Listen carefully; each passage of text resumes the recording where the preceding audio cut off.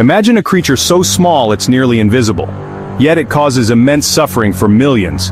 This is the jigger flea, Tunga penetrans, a minuscule insect with a devastating impact in tropical and subtropical regions. Unlike other fleas, it burrows into human skin, creating a painful, growing nodule. Left untreated, a single jigger can trigger severe infections, chronic pain, and even permanent disability. The World Health Organization classifies tungiasis, the disease it causes, as a neglected tropical disease. The danger often starts with ignoring a small, itchy spot, not realizing a biological time bomb is ticking beneath the skin. The female flea swells with eggs, forming a white nodule with a black dot, her breathing hole.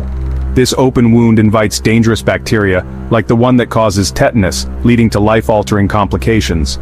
Jiggers thrive in poverty, affecting those without proper housing or shoes, especially children and the elderly.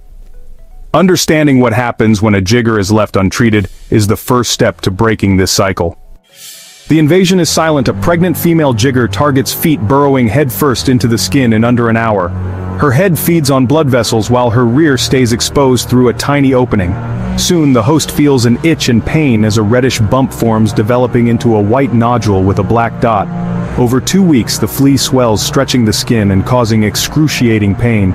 Walking becomes difficult, scratching can introduce bacteria and cause infection. After laying over 100 eggs, the flea dies inside the skin, leaving a decaying body and a festering ulcer.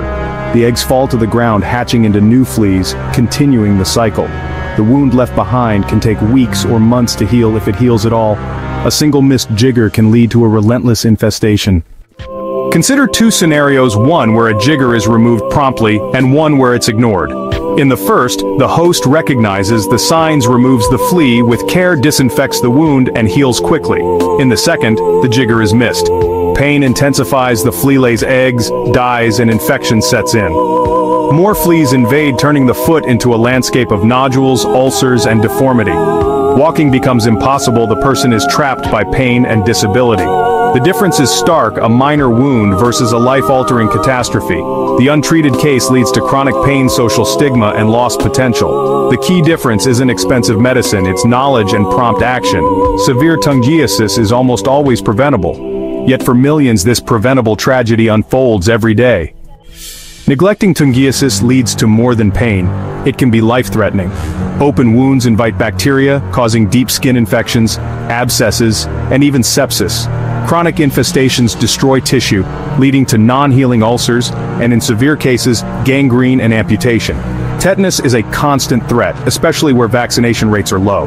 In some communities, up to 60% of children are affected. The pain and deformity cause disability, keeping children from school and adults from work. Social stigma and isolation follow, deepening the cycle of poverty and despair. The psychological toll is immense. Depression and hopelessness are common. All this from a tiny, neglected flea. Safe, prompt removal is critical. Never use dirty tools, as this causes infection. Wash the area, use a sterile needle or tweezers, and gently extract the entire flea without rupturing it. Clean the wound, apply antiseptic, and cover it with a clean bandage.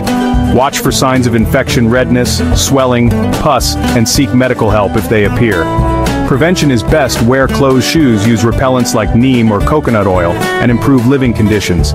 Sealing floors and walls and regular cleaning reduce flea habitats. Community education is vital. Awareness saves lives. Simple steps can break the cycle of suffering. Empowering people with knowledge and resources is the key to ending tungiasis. Together, we can fight back against this devastating disease.